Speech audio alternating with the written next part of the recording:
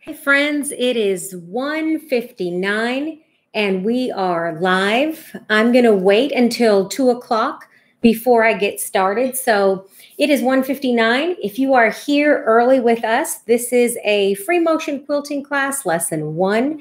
We have 2 others scheduled. So in this particular class, it is a sew along style. So I hope that you're going to get all of your sewing supplies ready and you're going to join me for this sew along.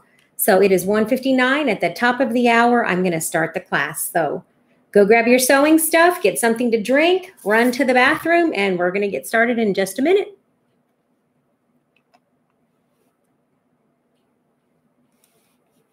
All right, so tell me who's out there. So we are live. There's a chat box that you can type your questions into. I will check into the chat box every so often.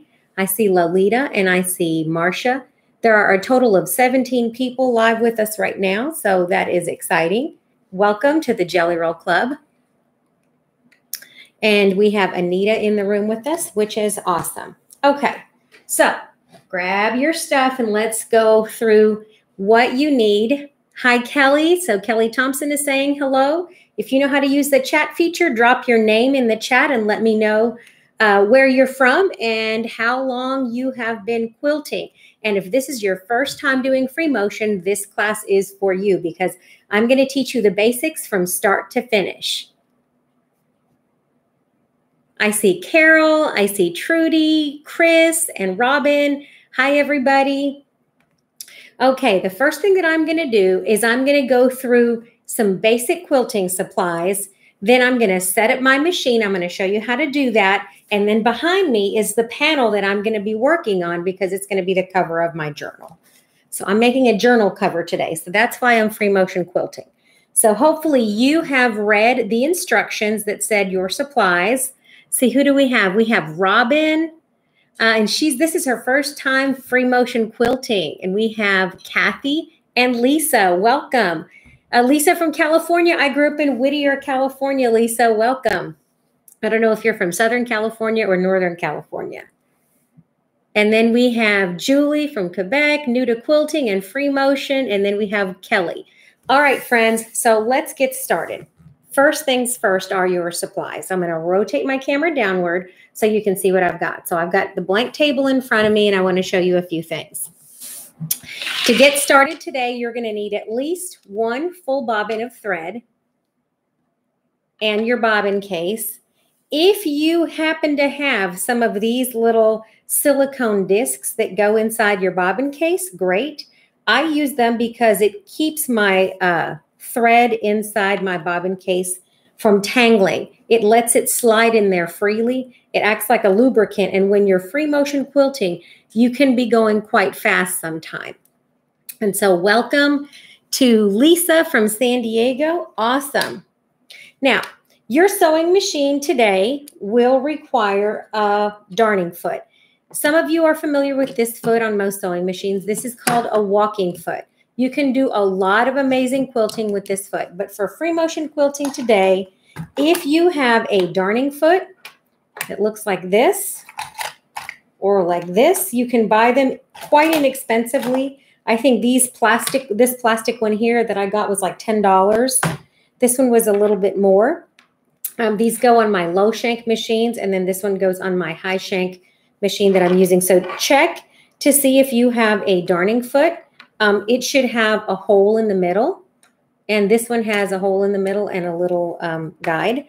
Most of the free motion feet look like this. They have a little hole that's elongated and maybe 2 little marks.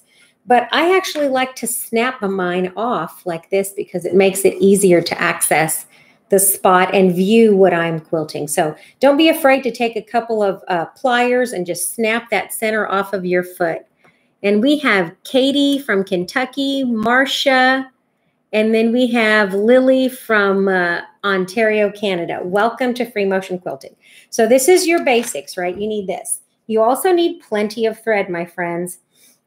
The thread that I am using today is just a Gutermann cotton quilting thread in a spool. And I'm going to be using 2 colors on mine. So I'm using a gray. So I've already wound one of these. I'm going to use a gray in my bobbin. because my backing fabric is gray or pale gray. So I want to match my bobbin to my backing. So I'm going to go ahead and I'm going to bring my backing so you can see what that looks like. And I'm using this right here. So you can see it's several colors of gray. When I lay that gray thread on there, it basically disappears. And that's what I want, because when you're a brand new free motion quilter, you're going to make boo-boos. And I don't want you to upset yourself, because this takes time to master. And so if you have a thread that kind of blends in and is almost invisible on the backing, that's perfect. And when you guys have all of your supplies, you let me know. So that's to get started. The next thing that you're going to need today is something that's grippy for your hand. You can use something like this, which are like grippy fingers that I picked up at the Dollar Tree. So you need something so that your fingers can grip the fabric and move it around. In my case, let me open this up. I picked up these little grippy fingers from the Dollar Tree, and these are easy to use. They just slip on your fingers like this. If you don't want to wear gloves, you don't have to.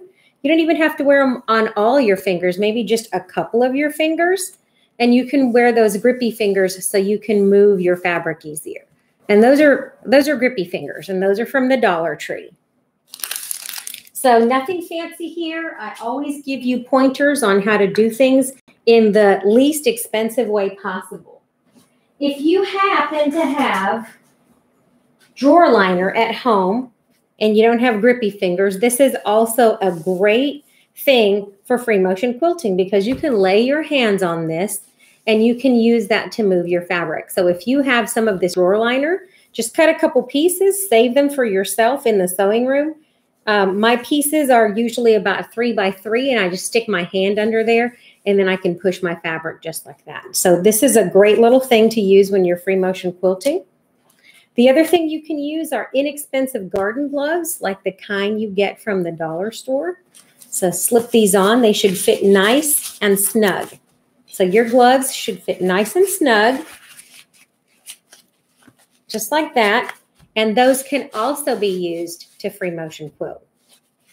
Now, if you happen to have a place like Joann Fabrics, sometimes you can pick a coupon up, and they have these little Fawns and Porter gloves. So as you can see, I do a lot of free motion quilting, and these little gloves have rubber dots all over the bottom.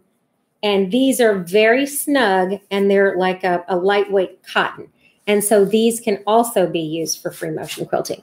But these are some basic supplies. So if you have gloves and you have a darning foot for your sewing machine and some thread, that's all you need to get started. So let's get our machine ready. So let's see who's with us. We have Patricia from New Orleans, Linda, Joy, Katie, Marcia, Lily. Welcome to Free Motion Quilting. Okay, so now we've got to prep our fabric. So we have everything that we need for our machine, and now we've got to prep our fabric. If you notice, I have this inexpensive cart that I bought. It's like one of those little utility carts. I use that when I quilt, because I put that behind my little Gidget table that my machine sits on like this. And I use that to hold the weight of the fabric, especially when we're doing a big quilt. In this episode of Live, we are doing a smaller size project. Like in this case, I'm doing a small panel.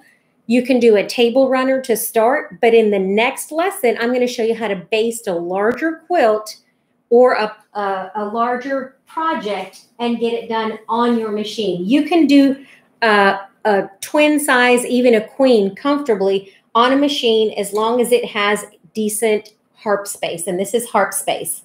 This is Big Bertha. She's my PQ 1500. She retails for about $699. So you don't have to have a $10,000 machine to quilt. All right, so let me show you. These are great projects to get started. This is my double wedding ring table runner that I've been working on. So if you've been making that with me, this is the project that you will see me quilt next time, because I'm going to show you how to prep a bigger project with dissolving thread. But for today, we're going to start with the basics, and so I'm going to set this one aside. Okay. What kinds of things do you need to spend money on? Not a lot. Don't spend $1 million on your hobby. You don't have to enjoy it. But for today, I'm going to use this panel. The reason I'm using this panel is because it has all of these lovely shapes. And look at the shapes of this panel. If you can find an inexpensive panel on clearance, I didn't pay a whole lot for this. I got it off the clearance rack. But it gives me the opportunity to go through here and do some practice stitching on all of those leaves. And this is a really beautiful panel. I like how it looks. And when I folded it in 1/4, I really love how it looks. And so this is going to become a book cover for me. So whether I decide to do it as a Bible cover or I decide to do it as a junk journal cover, I think that I'm going to use it like this so that one side of the book is like this and the other side of the book is like this. And so that's what I'm going to do this. So I'm going to free motion quilt it, and then I'm going to cut it into 4 pieces because this will end up being a book cover. This could be a great thing for a wallet. So if I wanted to make a wallet, a phone case. So if you have fabric like this that you practice free motion, you can make yourself a little padded phone case, maybe an eyeglass holder. If you're like me and you need to wear your eyeglasses as you get older, these are great little things that you can do with your practice free motion pieces. All right. So that's just our basics to get started. So now let's talk about what you need to quilt. Now, some people will tell you to get all kinds of supplies. They'll say, get basting spray and buy this and buy that. And typically that's because they're trying to sell you something. I'm trying to sell you nothing. And so I'm going to teach you how to do your hobby or how to do free motion quilting with the least amount of money possible. All right, batting. The best kind of batting for smaller free motion projects is 100% needle punched cotton. Why do I use 100% needle punched cotton? Because it grips the fabric. And so I don't have the need for a bunch of sprays when I use some really nice 100% cotton batting. And I like to use natural materials in my quilts. I tend to use mostly 100% cotton or a combination of wool and cotton or an 80-20. I do not use polyester on my projects. Over time, it tends to beard and sometimes end up a little bit distorted. And so I tend to use cotton because it holds its shape a whole lot better. All right, so I have, who do we have here? We have Lori from North Carolina and visiting. So just observing, that's fine. You can sew whenever you want to. You don't have to sew today, but this is sew along style. So that's just the basics, okay? Here are your other supplies that you need for free motion quilting is you need a table with an extension. And we have somebody from Tennessee that just joined us, so I'll check in with you in a minute. If you have a table that has a sewing machine that has an extension table, that is awesome. So if you look at this machine behind you, it came with a nice big wide table. But if you don't have a great big wide table like this, don't panic because you can actually make an extension table for your sewing machine with foam core from the Dollar Tree. You trace around the bed of your machine and you make one piece of foam core on here, you trace another one, and then you fill it with stuffing and you can put duct tape and you can make yourself an extension table from the Dollar Tree. So if your machine didn't come with a nice extension table like mine did, you can certainly make your own. The other option is for you to buy a table, and the table that I have down below, here, let me see if you can see it. The table that I have down below has a hole in it. So this little Gidget table I bought, I didn't pay a whole lot of money. Some tables like this one have a little spot underneath where you can drop your machine down and make it lower. So if you're setting up for the first time, make sure that you have a nice, big, comfortable space because you want to be able to move your fabric freely across the space, and that makes it easier. All right, so now we're going to prep our machine. I'm going to go ahead and I'm going to add my darning foot, and I'm going to tighten that up. At this point, I'm going to drop my feed dogs. So if your machine has feed dogs that drop, I want you to drop those feed dogs. And mine has a button over here, And those feed dogs went all the way down. So when I stick my hand in there, I should feel nothing. And when I step on the foot pedal, I should feel nothing as well. The next thing that I'm going to ask you to do is swap your needle. So if you have not changed your needle on your machine in a little while, you're going to need to swap your needle.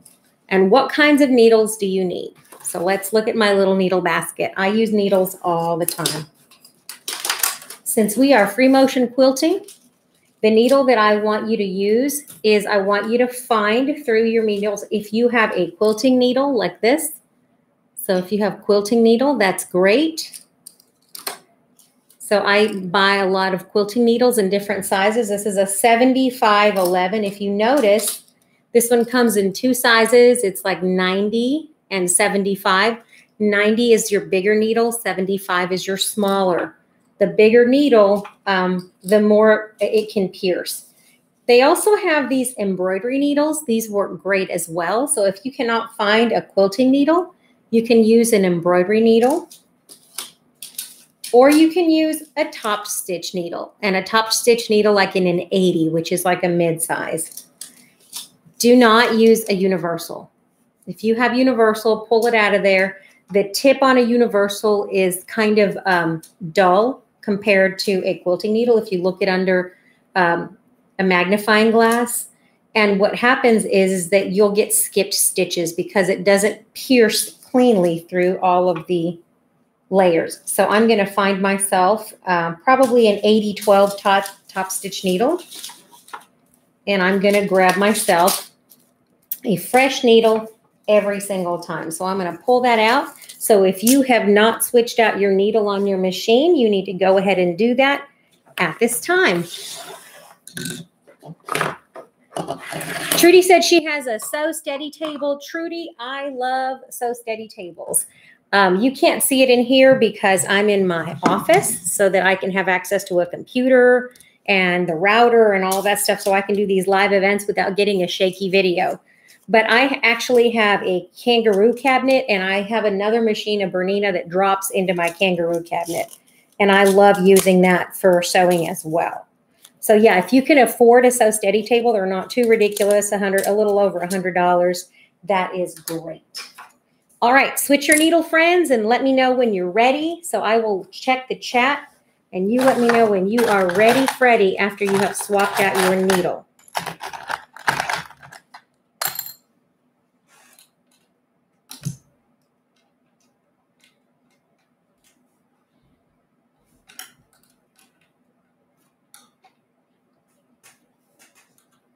I tell you what, the older I get, the more my arthritis is starting to get to me, and the harder it is to do things like swap my needles. There we go. All right. Dull needle out, new needle in.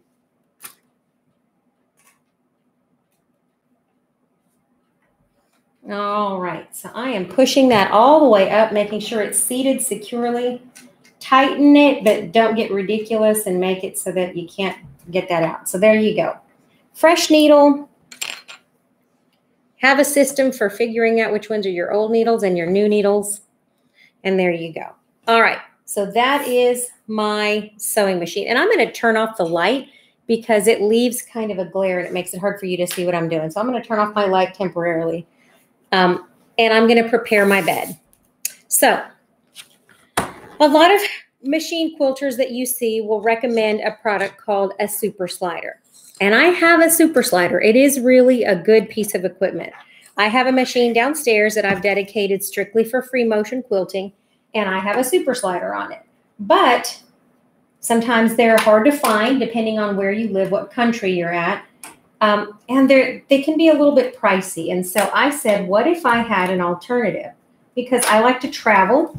I don't know about you, but I like to travel when I quilt. And so I don't always need to take a whole bunch of supplies. I can find inexpensive alternatives. So if you have press and seal from Glad, it works just like a super slider. Just like a super slider. Now, somebody just asked in the chat, what happens if your feed dogs do not drop? What can you do? They sell one of my sewing machines is a vintage sewing machine, and the feed dogs do not drop. What I found was a little plastic piece that actually screws onto my machine and covers the feed dog. So this is called a feed dog cover, and it literally sells for like $5. It's made out of plastic, and what it does is it allows the needle to go through the hole, but it covers your feed dogs. If you don't have that, the little cardboard that comes on your needles serves just the same. So if you will take the little cardboard off of your needles and you take a pair of scissors, you can actually fold them in half just like this. And I'll show you. You can take them on the bed of your machine where your feed dogs are. Let me bring that closer so you guys can see my machine. Is that a good angle for you guys? Can you guys see? You can actually take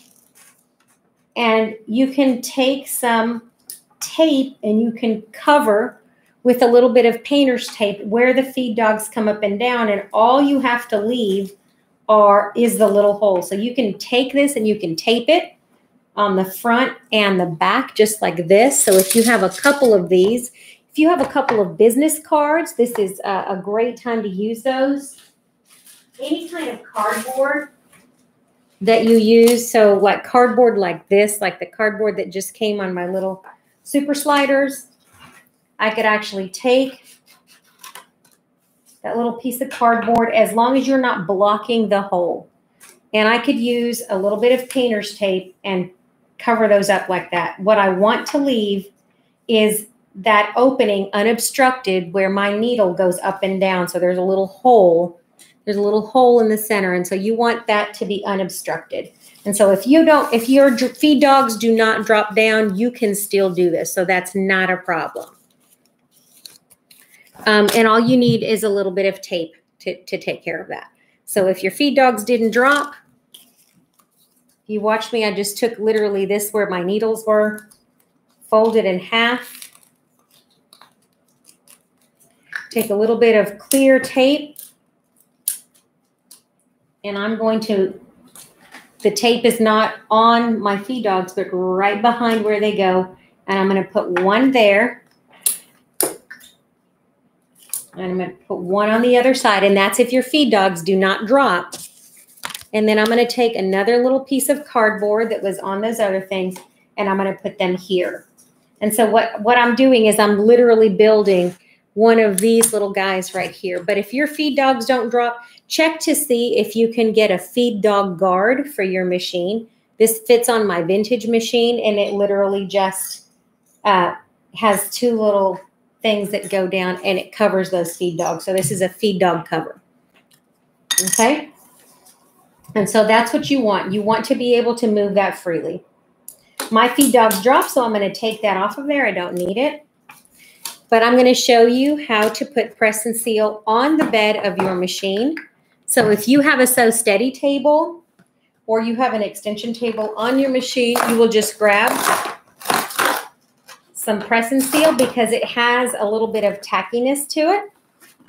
And it's only $3, and you can use it hundreds and hundreds of times. Well, I mean, I use it a lot. And so then you're just going to unroll this.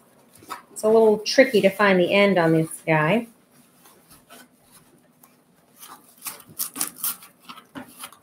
Let's see if we can find it. There we go. And you're just going to pull it up. It has a sticky side and a super slick side.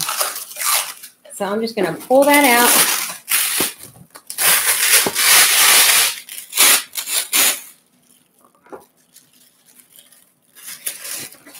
And I'm going to cover my space on my machine with press and seal. So I'm going to take some of this, and I'm literally just going to put it right here over my the bed of my machine, right over my extension table. I do not want to cover the hole, but what I'm doing is I'm creating a very slippery surface.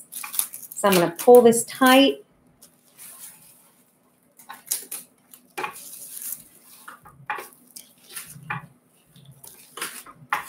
And I'm going to give it a couple little pieces of tape Press and seal usually holds pretty well.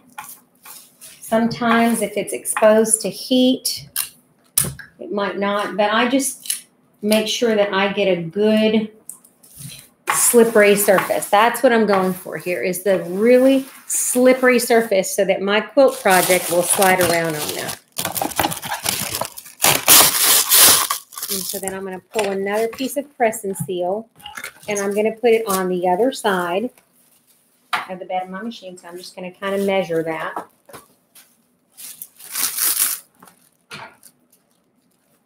So quilting does not have to be expensive. There's so many things that you can use that are kitchen items, that are items that you can find at your grocery store or the Dollar Tree.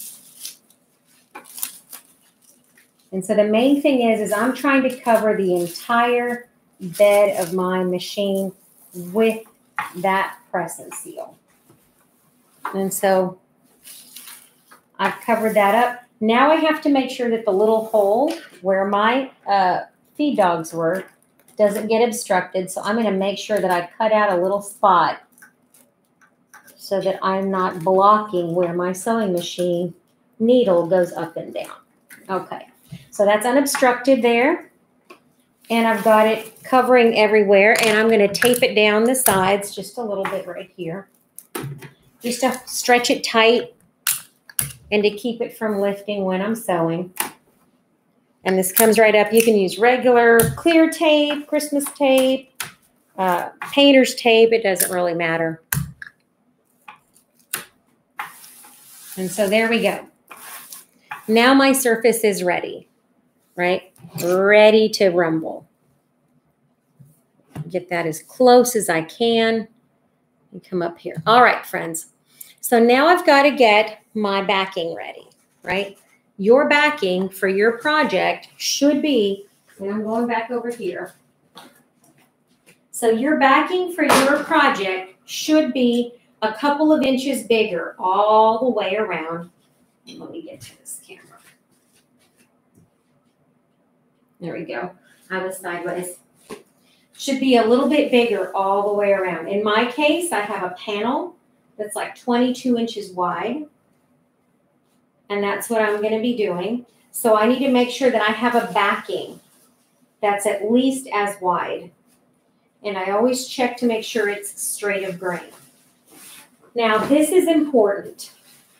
In order for you to free motion quilt, you're going to have to take this backing and you're going to have to give it a good press.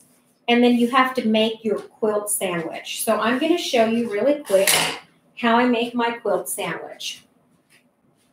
First, I'm going to take, I have a Teflon pressing cloth. I use Teflon to make sure that my stuff doesn't end up sticky. I have my batting and I have my front. So I'm going to take, and I'm going to move anything under here that I don't want to get seated. And I'm going to use a little bit of magic sizing. So for my quilt tops, I use magic sizing. I do not use starch because it can attract critters. And so I will get everything pressed and ready. The top has already been pressed, so I don't need to do that. But I'm going to press this bottom. So I pull my wool mat under me. And I'm going to press this and use a Teflon sheet. And the reason I use a Teflon sheet is because I don't like things sticking to my top. So I'm going to use a little bit of magic sizing. I'm going to give it a little spray. I'm going to smooth it with my hands. And then I'm going to take my pressing cloth and get those wrinkles out. I don't want it to be too stiff. If your backing or your quilt top are excessively stiff, I mean, to the point some people starch their quilts to death to the point where they're crunchy, it makes it really hard to move it around and manipulate it underneath your needle. So then I just make sure that I have no wrinkles in this top. And I press it, smooth it with my hands. You can use Best Press. They sell it by the gallon. Sometimes you can use a coupon and get it 40% off. or you can use magic sizing, and those are the two products that I recommend. Give it a light spray, not too much, just so that it's crisp and it has a body to it. But probably the most important thing related to quilting is the quality of your fabric. This fabric here is Art Gallery fabric, which is a nice brand. And so when I feel this fabric, it's good and thick. So it's going to hold its shape as I'm quilting. So I don't have to use as much starch. If you have a lower grade cotton, sometimes they're so thin that you're going to have to put a little bit more effort into getting them to where they're nice and thick. But you can feel the weight on this, and it's nice and heavy. And so this is what I'm going to do to my back. I'm just going to make sure it's pressed well. And I love having this little utility cart next to me when I sew because I can put all my supplies. I can use it as a cutting or a pressing station. I love my wool pressing mat. This is what I have underneath.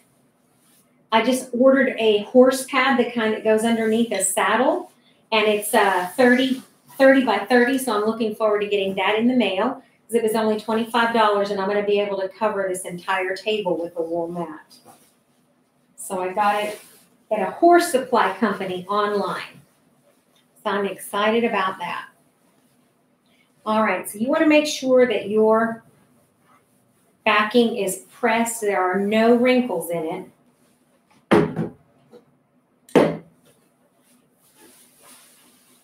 And I press it in both directions, going up and going down.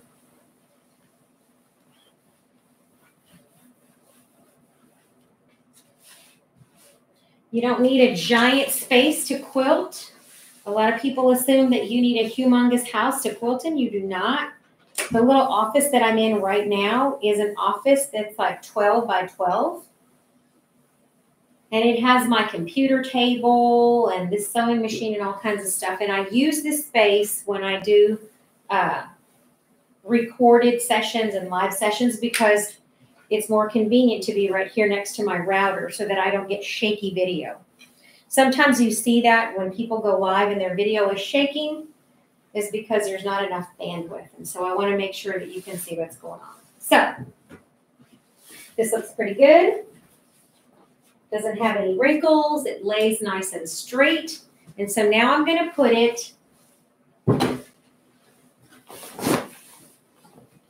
with the right side to the outside, right? Right side to the outside. And I see, now I'm checking it on the other side. And it didn't look wrinkled on the other side, but now when I check the back side, I see that there's still a few more wrinkles. So I'm going to go ahead and give it a press on this side. And just check your fabric. It's better to spend extra time prepping than not enough. There we go. And so I'm going to make sure that I get that big wrinkle out of there because I don't want that to turn into a pucker or a tuck on the back of my quilt. All right. And that looks pretty good. All right. So now I'm going to take my batting and I'm going to lay it across the top of here. And there's a little bit extra batting. And I'm going to make sure that this is ultra smooth. Ultra smooth. This is a book cover. So I want it to be a little bit thicker. So I'm doubling up my quilt batting. And then I'm just going to make sure that my quilt bat is as smooth as I can get it. Sometimes I'll even press my batting to get the big wrinkles out of it in a smaller project. So your batting, you should unroll it and let it rest. And you can also give your batting a quick little press. When we do the next session, I will show you how to roll your batting onto a pool noodle. And I will show you how to baste using either sticks or pool noodles. And it will be super easy for you to baste giant quilts. All right.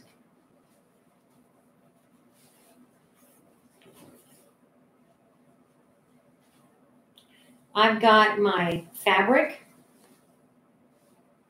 and I've got my quilt batting and I've got my back. And so now I want to make sure that I have extra, which I do.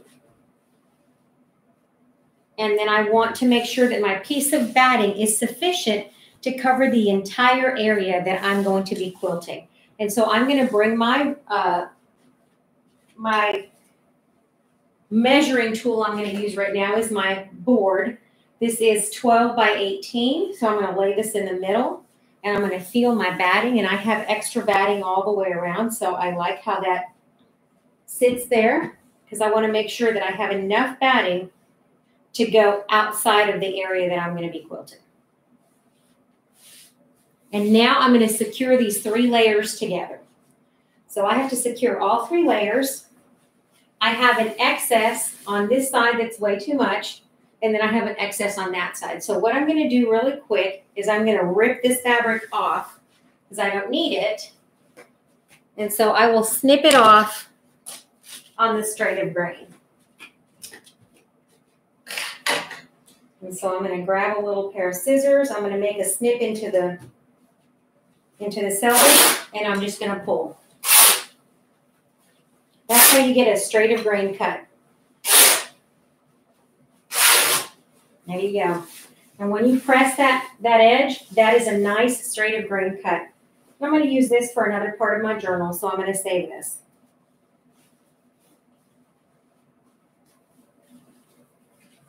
Put it under here. So I have enough sticking out on that side. I have enough sticking out on that side. All right. Now it's time to baste it. You can baste it in a variety of ways, but the easiest way is with pins. Some people will spray baste. I find that spray basting over time gums up the needle on your machine, and it makes it really hard to clean off of there. You have to use isopropyl alcohol and a lot of other things. So for me, I just tend to use just straight pins, and I keep these little curved, I don't know if you can see them, little curved safety pins that look just like this. So when I close them, they look just like that. They're just like a little curve in them. And so that's what I use for mine. I start in the middle right here of this project. And I'm going to put a pin all the way through all 3 layers and pull it up. Always pushing outward from my project to make sure that I have no puckers or wrinkles. And I'm going to put this in a grid. So I start in the middle and I work out. And then I start in the middle and I work this way. And by doing it in a grid, that ensures that you can keep smoothing that and you're going to get no wrinkles. And I'm pushing it taut. I'm pushing it really, really taut.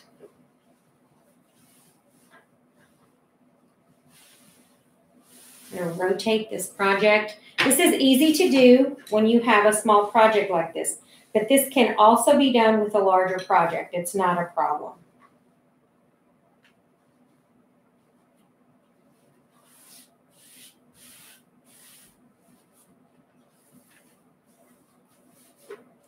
And I check the back to make sure I have no puckers or tucks, and I don't.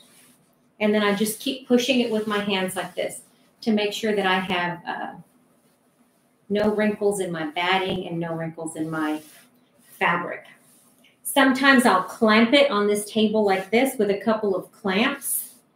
And then I will pull it tight and then pin it.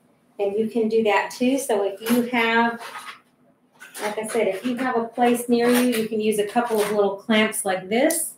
And you can clamp it on the side. And that helps you. So if you have a couple little, these inexpensive clamps you get from the hardware store, you can do that.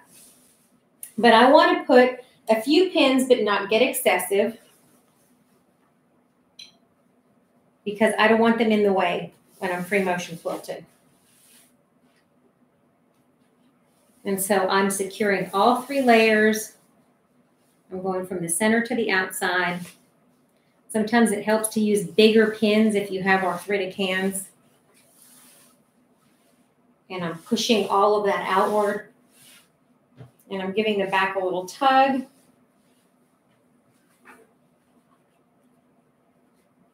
How's it going out there? How are you doing with your quilt sandwich? Are you getting it pinned, getting it secured?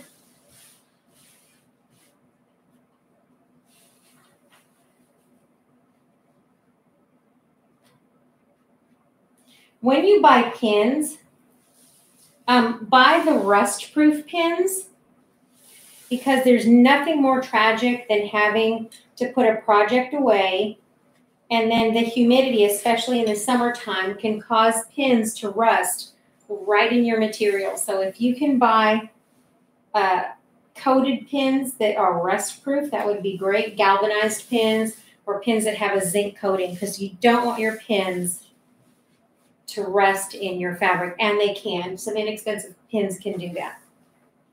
Okay. So I've got all 3 layers secured. I've got enough fabric on both sides of my project. I've got batting in all of the areas where I'm going to quilt. In many cases, you can put the batting outside. If this were a full-size quilt, I would want my batting and my backing to stick out several inches on both sides, because you do lose a little bit of fabric to shrinkage when you are quilting. Okay. That, my friends, is my sandwich. It is ready to go. I'm going to cut off the excess that I have hanging off over here, because I don't want that getting in the way. And I'm ready to go to my machine.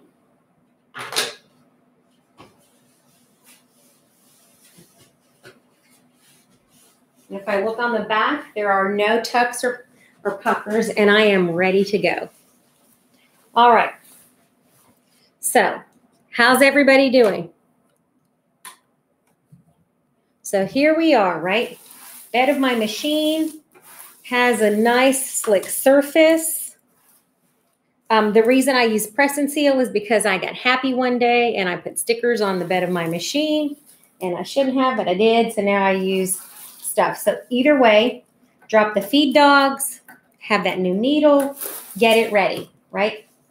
I'm going to thread my machine with quilting thread. In this case, I'm going to be using a thread for the top of my machine it's called a metro seam. So the metro seam thread is one that is glossy, because if you look at my project, you can see that it's super brightly colored, and I'm going to tuck that underneath there. You can see that it's super brightly colored, and so I want a color that shows off my stitches. If you are a new quilter, you may want a color that blends in. What colors blend in? 9 out of 10 times, it's going to be gray. So if I have a gray thread and I lay that across here, it doesn't hide in this particular quilt. So in most cases, you're going to want to find something that just kind of blends in once you start stitching. And that one doesn't look too bad in most places. So you're going to want to just lay that across here and just check. This one, maybe not, maybe not. Always have the prerogative, ladies, to change your mind in the middle of a project. That's fine too. So then I have this one. I like this Metro Seam by Metler. So I use this. This is a thinner thread than the one I had before. So this thread is a 60 weight. Most threads that you use are a 50 weight. So if you look at your Aurifil, which I use for piecing, this is a 50 weight. This is a 60 weight. 60 is thinner, and it will disappear when you stitch. And so this one sometimes is better for quilting, especially if you're doing micro quilting. So if you're doing little tiny bubbles or little tiny stipples, you're going to want a thinner thread. This is going to be a book cover. So I think I'm going to use this little Metro Seam yellow, but that also means I'm going to have to go slower so that I don't break my thread. I could do this one, which is a taupe, and it's a 50 weight. That's a good thread. And so both of these are good options, but I think I'm going to stick with this yellow. And so I have a gray at the bottom in my bobbin to go with my gray back, because I have a gray back. So this is the back. It has gray. And on top, I'm going to use this Metler 60 weight Metro Seam. All right, friends, You should always do a fresh threading of your machine when you start quilting. So if your machine has been threaded, make sure that you completely unthread the machine. When you're starting this, make sure you completely unthread it and you thread it from scratch, because what that will do is it will ensure that your machine is threaded correctly and that you are not going to get a twisted thread. So make sure you thread it completely. In my case, mine has to go through several loops. So I put those in there. And then you're going to make sure your thread is not twisted as it's coming off the spool, and that it goes through all the tension discs. In this case, I'm going to put it through all 3 tensioning loops on my machine. And I'm going to check the tension on this machine before I get started, because this is a different thread than what I normally use. So I'm going to make sure that I go through here, that I'm carefully threading the machine. And I'm going to test the tension before I start in the middle of my project, because there's nothing more sad than starting in your project and then all of a sudden the tension on your sewing machine is not right. And then you're having to try to figure out how you're going to unpick all the stuff you just stitched, because that's tragic. Okay, so mine is threaded and it's ready to go. So this is my machine and I'm ready to start my quilting process. So I'm going to move all this stuff out of my way because I want nothing in the way. And I'm going to test my tension on a little piece of scrap. So I'm going to get a little piece of fabric. I can test it off of an edge. I can test it over here off the bottom. But I'm going to go ahead and test my tension. So I'm going to go down here in a spot where it doesn't really matter, because I'm not going to use it on my project, over here in a little corner. And I'm going to test my tension. Number 1 rule of free motion quilting is pulling up your bobbin thread. So I'm going to turn this light off so that you can see me pull up my bobbin thread. I'm going to turn it off because that will enable you to see. Pulling up your bobbin thread means that you're taking the thread and you're pulling it up. So you're going to hold this about 6 inches in your hand, like this on your left hand. You're going to drop your needle with your flywheel. You're going to drop it down and then you're going to pull it up. And when it pulls up, you're going to hang on to that needle and you're going to pull it towards you, and you're going to want to pull that thread in. And see, mine didn't want to do that. So that means it's not engaging. So I'm going to pull it again. And I want to make sure it's not, for whatever reason, I didn't pull enough thread underneath. So this is why you test it. You don't just start sewing without testing it. So I'm going to stick my hand under there and I'm going to pull my bobbin case out. And it's okay that I've taped everything because it'll go back in.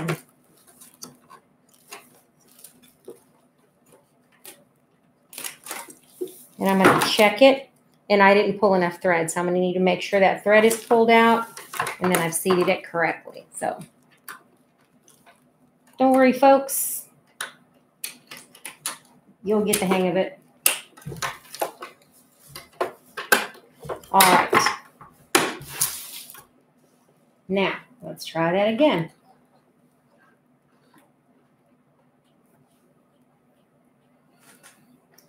And if you notice, my needle doesn't want to catch. That means something is off. I either put my needle in incorrectly or something else is going on with my machine. So I'm going to put my glasses on because little old people need their to see what's going on. And I'm going to inspect this needle to make sure that I put it in correctly. So it should have, in my case, it should be sideways, the eye of the needle. And then I'm going to thread it and I'm going to test it to make sure that it's doing what it's supposed to be doing.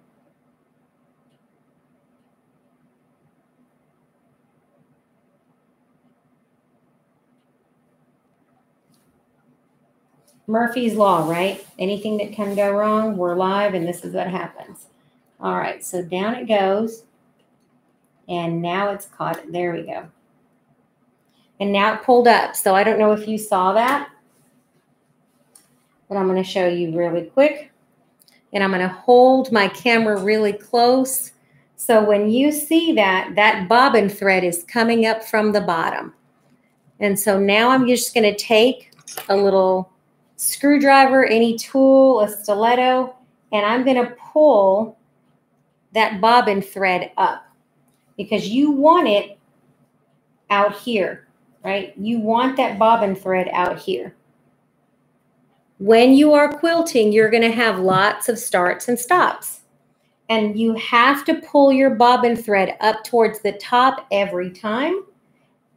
And I'm going to show you in the second lesson how to bury those. Because if you just snip it right at the surface, over time, your quilting will come apart and then you will not have nice, neat stitches. You'll have just a big fat mess.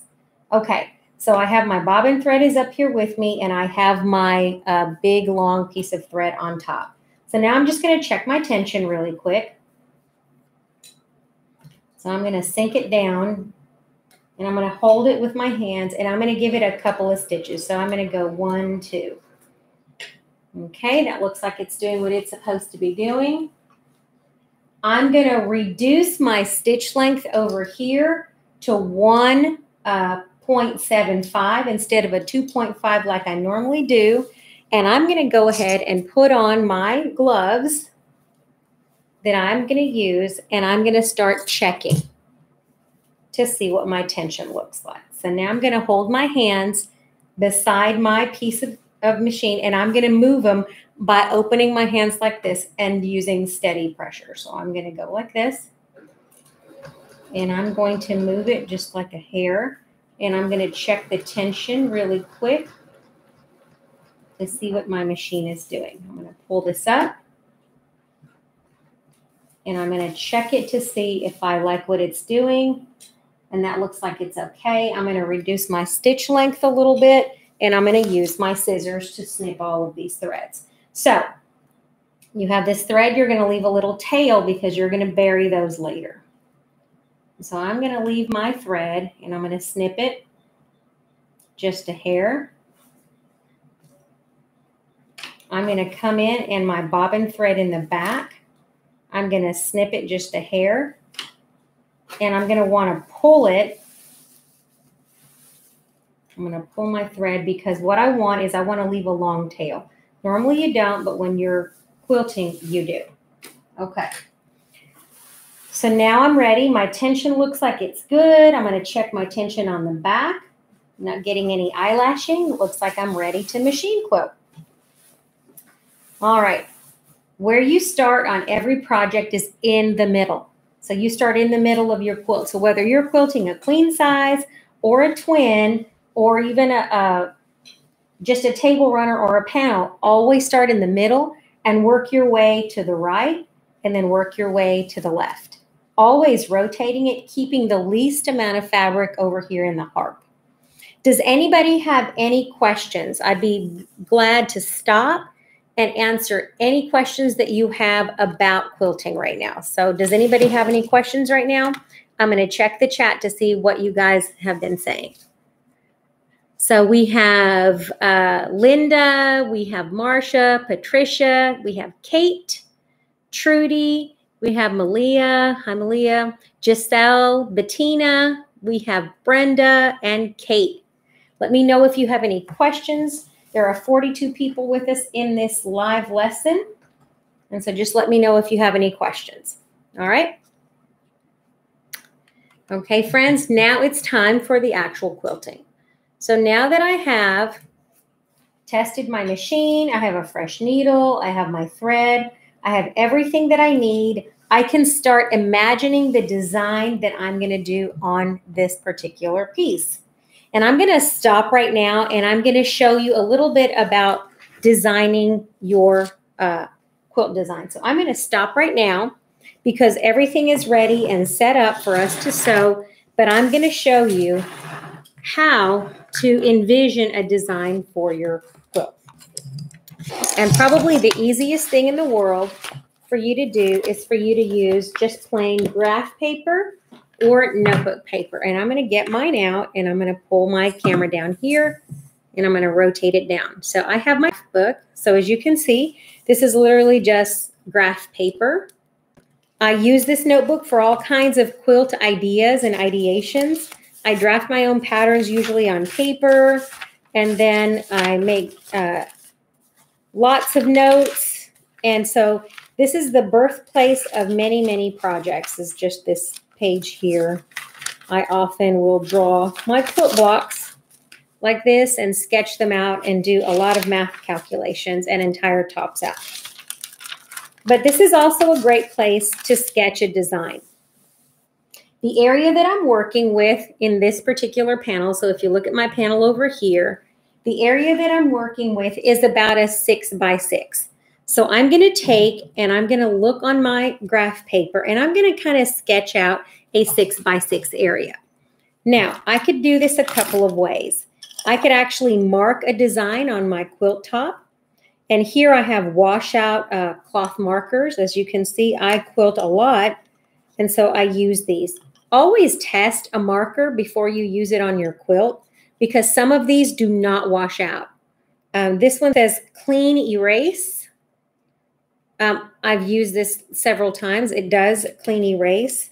These are washable. Like this is a blue soluble pencil, so it washes away with water. But sometimes these don't, and you cannot iron these. Some of these, when you iron them, will leave permanent marks on your fabric. So always be careful when you use marking tools.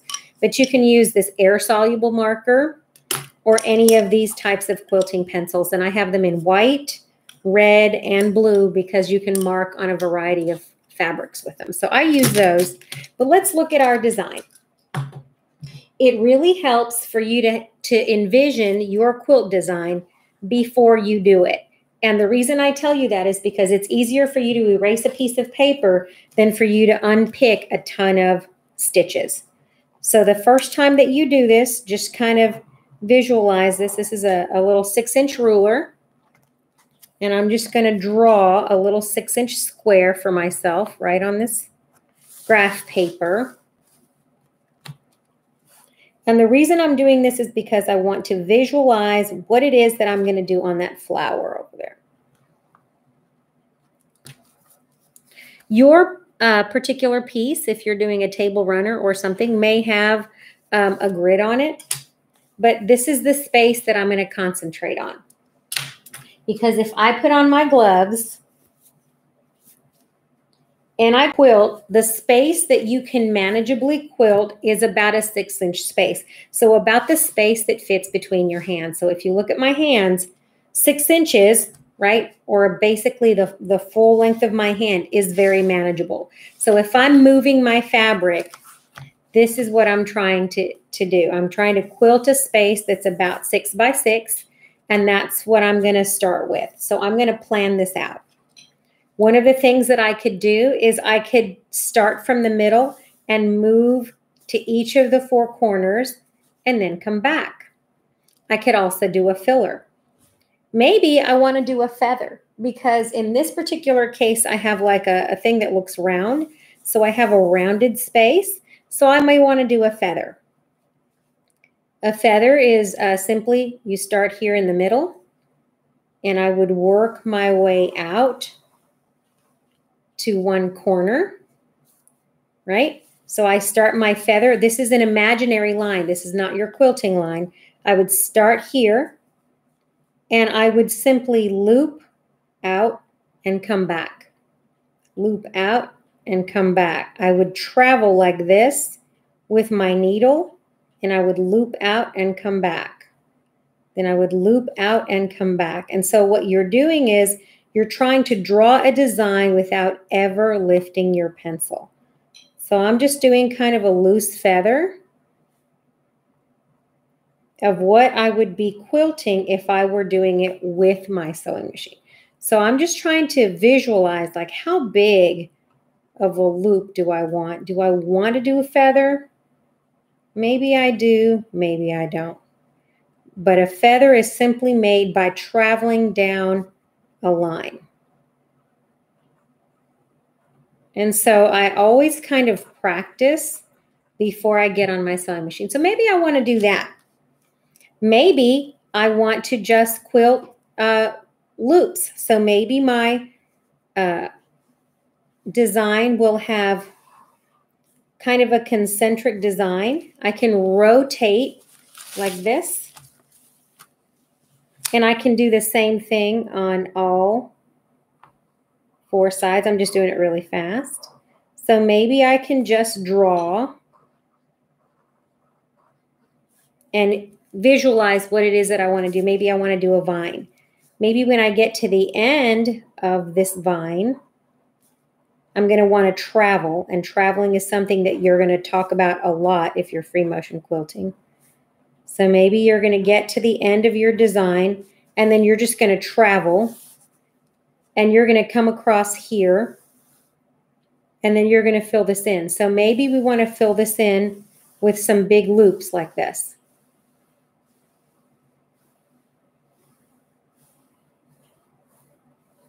And then we get back to the middle and now I can do another one of these corners. So maybe that's the design that I want to do like this. And so I can go all the way across here. I can travel and I can actually do my feather in this order and then come back over here, do it here, fill this section. And so I'm working in a grid. Does that make sense?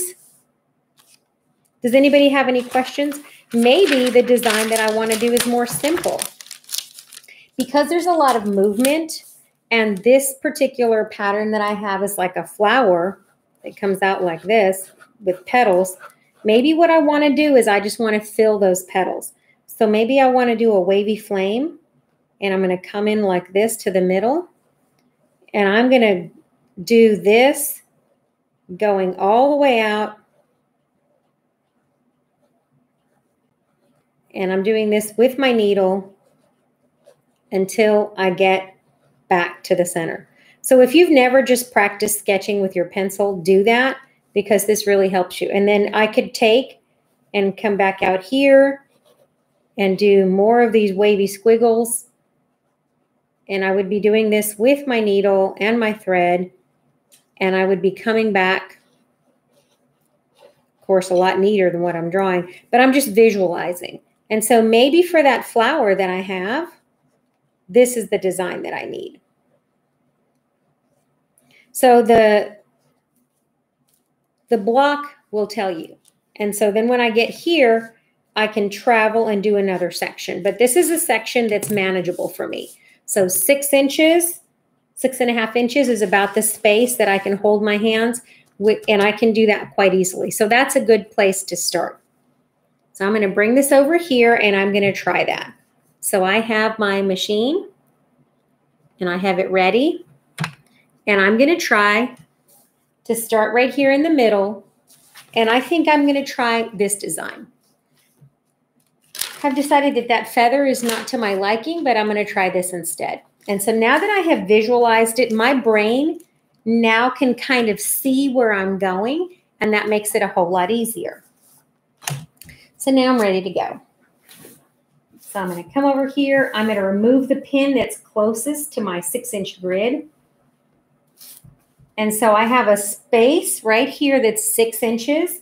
I have pins on either side. I have pins down here, and I have a pin over here. But I don't want any pins obstructing my path right now. So I'm going to move my pins. And I'm going to stretch, stretch, stretch to make sure that this is doing what it's supposed to do. And I'm going to come straight to the middle. And I'm going to pull up my bobbin thread like I did before and leave those tails. So I'm going to pull that bobbin thread up. So I scooch it over. I'm going to bring that up. See how I'm pulling it? I'm pulling up that bobbin thread so it's on the top side. There we go. And I have both pieces right here where it came in. I'm going to bring my needle back just a hair to the right of where I pulled up that bobbin thread. And now I'm ready to start stitching dead in the middle of my design. I'm going to use this particular design, which looks like a big chrysanthemum, because what I'm quilting is a giant chrysanthemum. And so I'm going to start. I'm going to go slow and steady, and I'm going to wrap this around my hand just a little bit, and I'm going to give it a start. So I'm going to wrap this around like this. I'm going to hold it, and I'm going to start my stitching. So now here I go. I'm going to give it a couple of stitches really slow up and down right around the same spot where I started to secure my stitching. And now I can begin the process of free motion quilting. Relax your shoulders. Whatever you do, relax your shoulders, friends. This is very easy to do. You're sitting there like this, you're tensing your shoulders. Do not tense up your shoulders. Make them relax. And then your posture should be relaxed and comfortable, and you're going to have to move your shoulders quite often because you can get quite tense when you're free motion quilting. So here I go. And now I can begin. So I'm going to slowly push my fabric, and I'm going to watch my needle to make sure that my stitches are in good shape. So I'm going to look carefully in here. My stitches are looking a tiny bit big, so I'm going to reduce that right there. I'm going to reduce it to 1.5, and I'm going to keep going slowly but surely. There we go. Now my stitches are the size that I like, and I'm going to be doing a little bit of stitching. And there we go. And so as I go, I'm going to make sure that it's going through all of my layers. And I'm going to check to make sure I haven't done anything tragic. And so I'm going to go ahead and reduce that even more because those stitches are looking way too big, and I'm not a fan. I'm not a fan of great big stitches. And if your stitches are too big, guess what? You can take your scissors and you go in here and you clip. And you get rid of those and you can start again. It's not a big deal. When you start free motion quilting for the first time, become friends with Jack the Ripper, the seam ripper. That's all I got to say. It's just how it goes. Jack the Ripper is my friend. And don't be afraid to use tweezers to get all that stuff out of there and pull it straight out.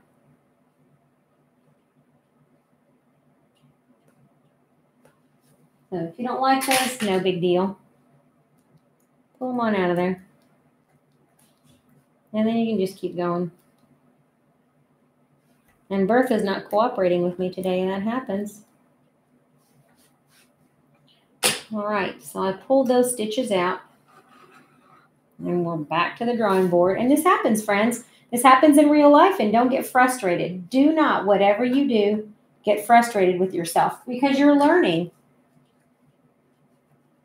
And then I'm going to pull up my bobbin thread, and we're going to try this again. You are learning, and it's not a big deal. The first time I tried this was an unmitigated disaster, but I've been quilting for a long time. And so the main thing that I want you to do is always be generous with yourself. Do not stress yourself because it's not worth it.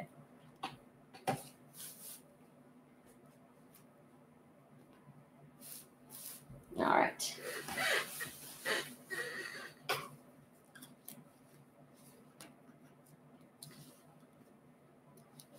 I'm going to clip that thread, bring it up, and then we're back at it. Always pull it up. Sometimes I cheat and I don't, and then I always regret it. So pull it up, get rid of my old stitches that I didn't like because they were way too big. Yep. Oops. Don't hit the camera, right? And here we go. Press your foot down. Everything is ready to go. So here we are. I'm going to go slow and steady out. Move this out of your way. Leave those tails. Slow and steady in. Come to the center. Slow and steady out. Like a little flame. Slow and steady in. And the main thing with this is that you just want to be consistent and steady. Always stop with your needle down. Lift your presser foot, rotate it just a hair, smooth it, presser foot down, and continue. So in this case, I'm doing a little traveling flame. It's going to go out, and then I'm coming back in. And I'm liking how these stitches are looking. They're looking consistent. That's the main thing. They can be big, but they have to be consistent. They can be small, but they have to be consistent. And so I'm adjusting that just a hair. Getting all that stuff out of the way. I'm still holding these two tails out of my way.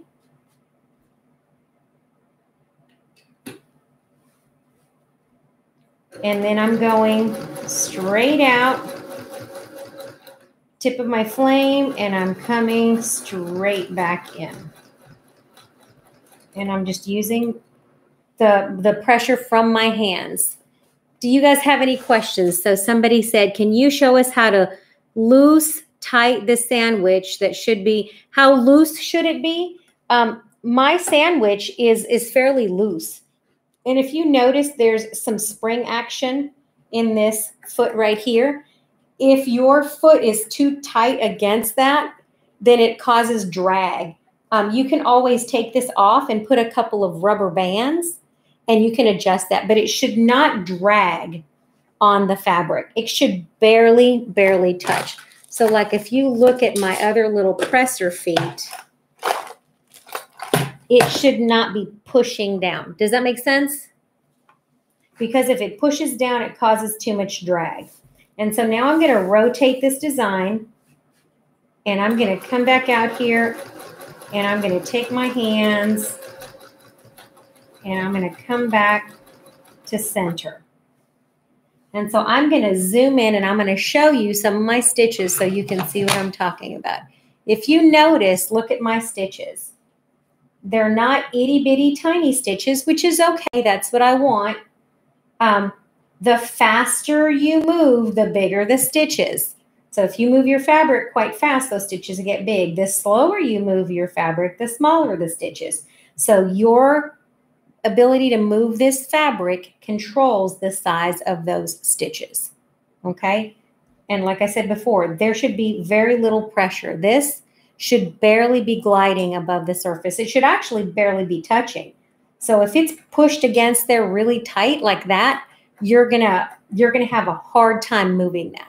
So that's what I'm working on. I'm gonna keep moving these stitches and they're gonna follow the design. If this were a block that were a circle or a square, I would follow it out to the edge of the block and then I would come in, follow it out to the edge of the block and come in. And I'm going to continue doing this for just a minute. And then I'm going to stop and let you ask questions because it is already 3:13. And then I'm going to have a live Zoom and I'm going to continue free motion quilting because the rest of the process is pretty much the same. And I want you to have a chance to ask me all the questions that you want.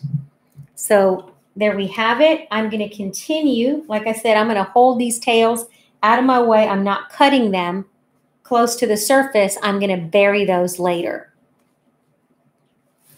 And so I'm just going to move this. I'm going to carefully roll this in one hand like this.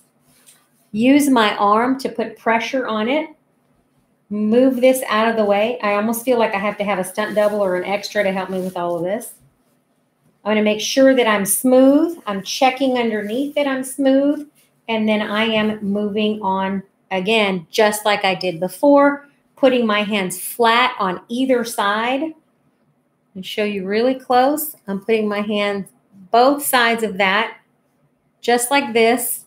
And I'm evenly moving my fabric. And so it doesn't matter if your stitches are a little bit big at first or a little bit too small at first. The main thing that you're doing is you're trying to get a consistent rhythm.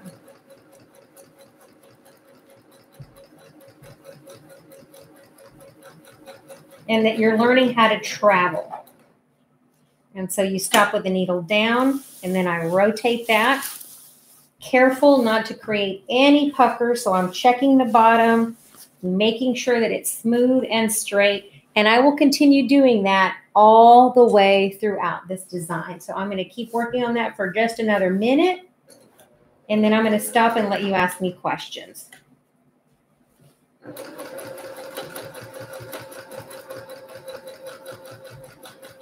And I have done an entire queen size quilt on this domestic machine that you see right here. So it's no problem to quilt even the biggest of quilts if you just take it in little sections and you stop and you take your time and you check frequently and you work from the middle out.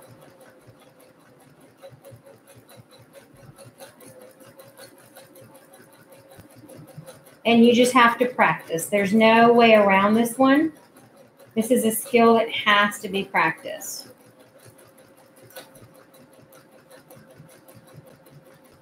So if you notice, you just kind of get a rhythm to it.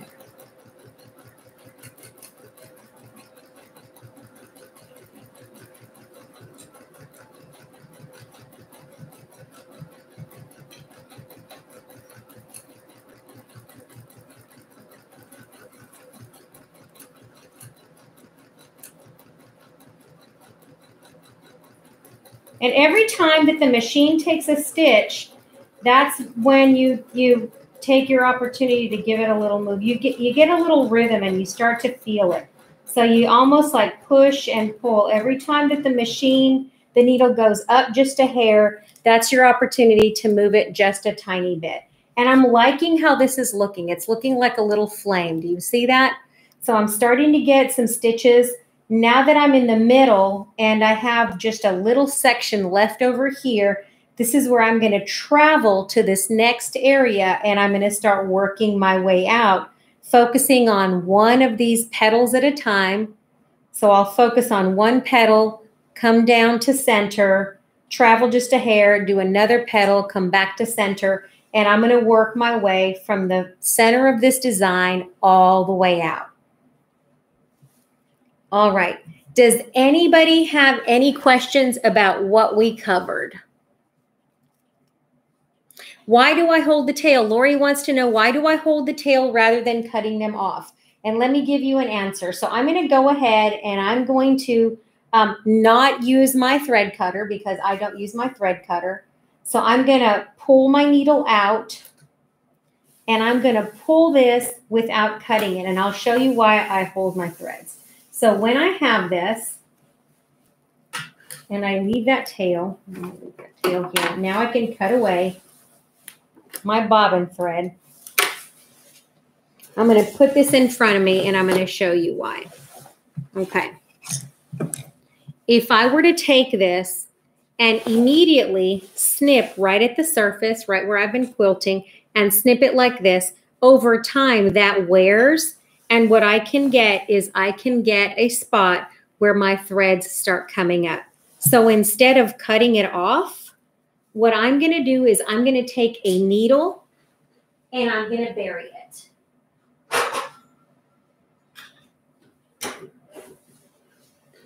And so I will take a needle, and you do this with big quilts. If you do machine quilting on a long arm and you have tails, you leave these out. And so I will take a needle and I will thread this needle with those tails that I've left out, and I will bury them.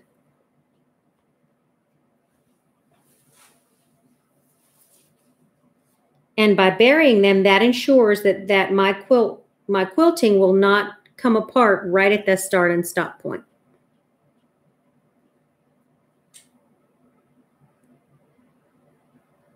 Does that make sense?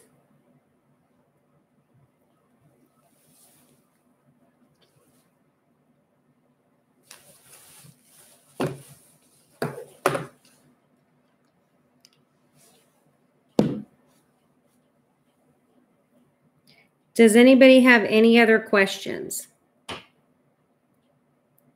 Would you guys like for me to do a Zoom after this for you to ask me any additional questions, or maybe have me look at your work, or let me check out your setup in case you're having problems with tension. So there we go. I have that. So now that I have it, I'm going to come underneath here and I'm going to bury that. So I'm going to take it and I'm going to come in and I'm going to push it so that it goes through the sandwich, and then I'm going to push it out further away. And I'm going to give it a tug. And now I'm going to cut that off. So now that I have that, and I have that tail, and I've traveled a little distance, now I'm going to cut that off, because now I know that my thread is less likely, my quilting will less likely come apart right there, because I've worked way too hard for my quilting to come apart. And so now you can see I've got my quilt stitches. I've started here in the middle, and this is an art quilt. So I've worked my way in the middle, and now I can work in another section. And the same thing with this one. I will take this tail and I will tunnel underneath as far as I can go, then pull it up and then snip it. And that makes sure that my quilting doesn't break very easily. All right, friends, it is 3:20. I know that some of you have other things to do. In the next episode of Free Motion Quilting, we will go over how to baste a large quilt, how to manage that, how to use different tools for marking, and how to use like 6 or 7 different stitch patterns. So this is just a basic introduction of how to start quilting on a panel. I'm going to keep working on this, but I'm also going to start a Zoom. So if you are not a Facebook user and you don't know how to get to our Facebook page, it's at Jelly Roll Club. Yes, this will be online for you to rewatch, but we have at Jelly Roll Club. There's a calendar on our website at www.jellyrollclub.com. I'm going to do more of these live events. There's 38 of you, and so maybe the second time we do this, we'll just strictly do a Zoom. If there's not more than 100 people, I can do a Zoom, because I have a Zoom room that holds 100. So if you guys would like to be in a Zoom, go to the website, put a comment in there and let me know that you want to be invited to that, and I will put a Zoom link in there. But I'm going to come off of this live, and I'm going to go over to the Facebook page, and I'm going to start a live Zoom so that you can log in and just ask me what you want, show me your setup if you need me to give you help or feedback on your machine. So thanks for joining the Jelly Roll Club. I am here to help you. Always free, always fun. This is Free Motion number 1. We have 2 more sessions. Please let me know if you have any questions. And don't forget to go to our YouTube channel, because I'm going to be loading a lot of other things on there. Have a wonderful afternoon, friends. I will see you in a Zoom room in about 5 minutes. I need a restroom break. Bye-bye. See you in just a few. It's going to be on Facebook. Bye-bye, friends.